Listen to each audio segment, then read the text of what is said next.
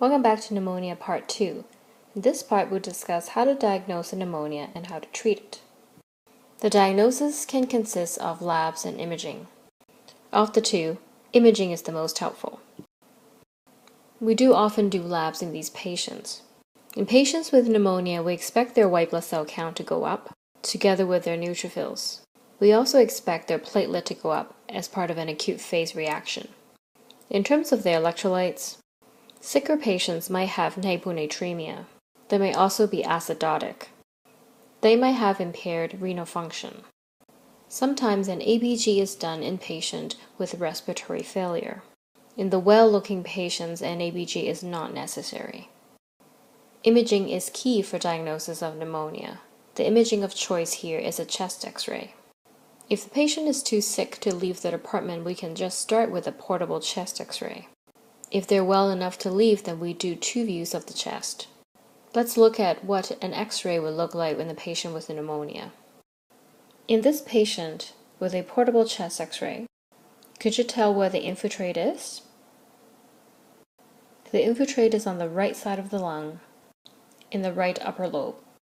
This is typical of a right upper lobe pneumonia. What about this chest X-ray? Can you see where the infiltrate is? It's also on the right side, but this time it's on the right middle lobe. This is a right middle lobe pneumonia.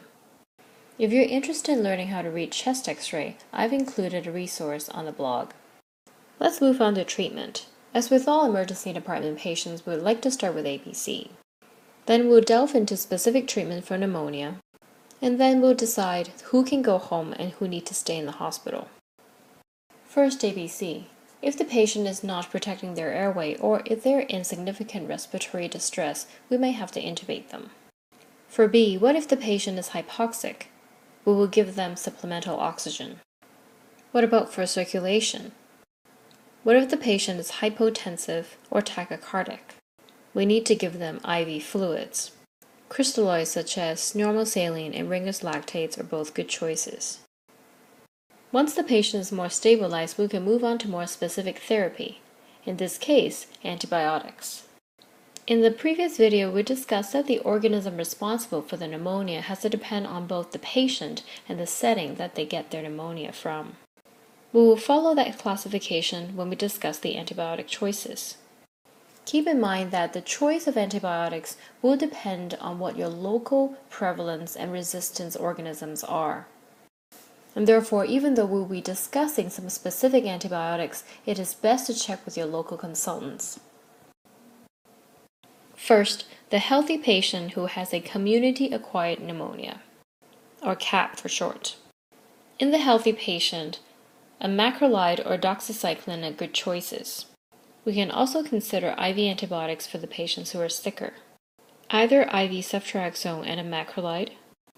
IV fluoroquinolone is also a good choice. What about the community-acquired pneumonia patient with a comorbidity? If their comorbidity is general immunosuppression, then the IV form of antibiotics that we just talked about, i.e. fluoroquinolones or ceftriaxone plus macrolides, would be good choices. In the patients with COPD, the same regimen would also work. In patients with HIV that we're worried about PCP pneumonia, trimethoprim sulfamethoxazole is a good choice. In patients who have an aspiration pneumonia, we want to target anaerobes. Clindamycin is often used. In those who have had a healthcare or hospital-acquired pneumonia, since they can have much more different bacteria, we need to go broader and stronger in terms of antibiotics coverage.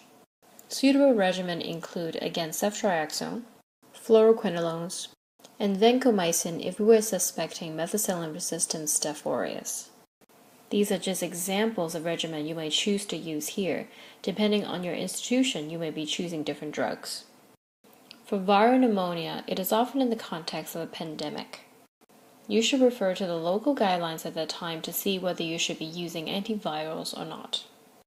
The next part is risk stratification. That is, who should be admitted, who can go home, and who should be admitted in the ICU. There are 2 very helpful tools that help us decide. The first one is called CURB-65, and the other one is called the Pneumonia Severity Index. On the blog, under Other Resources, you will see both of these discussed in details by other sites. We'll first talk about CURB-65. This score used 5 risk factors to see the overall risk of death at 30 days.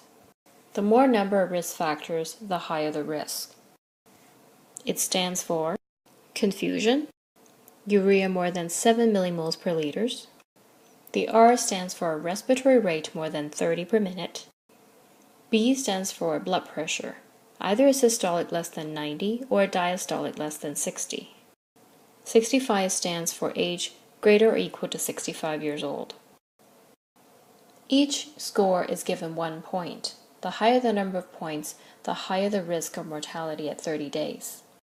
Patients with a score of 5 has an almost 60% chance of death at 30 days. For patients with a score of 0 to 1, they're usually treated as an outpatient. A patient with a score of 4 to 5 needs hospitalization. They might need the ICU. For those with a score of 2 to 3, they can consider a very short stay in the hospital unless they have very close follow-up as an outpatient. Another rule is known as the Pneumonia Severity Index, or the PORT score. Again, this is also a risk stratification tool to decide for mortality and morbidity in the patients with pneumonia. It uses a lot of data points to calculate the overall score, including their age, gender, whether they're from a nursing home, comorbidities such as cancer, liver disease, congestive heart failure, or history of cerebral vascular disease. On the physical examination, it looks for altered mental status, increased heart rate, increased rest rate, hypotension, and a high or low temperature. It also draws in multiple lab and radiological findings. Similar to the CURB-65 score, the higher the number, the higher the 30-day mortality.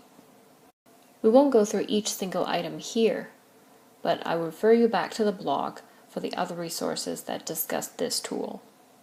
In summary, we discussed the diagnosis and treatment of pneumonia. We know that the diagnosis hinges on a chest X-ray. For treatment, we always start with ABC for the emergency patient. Once the patient is stabilized, we will also give them antibiotics.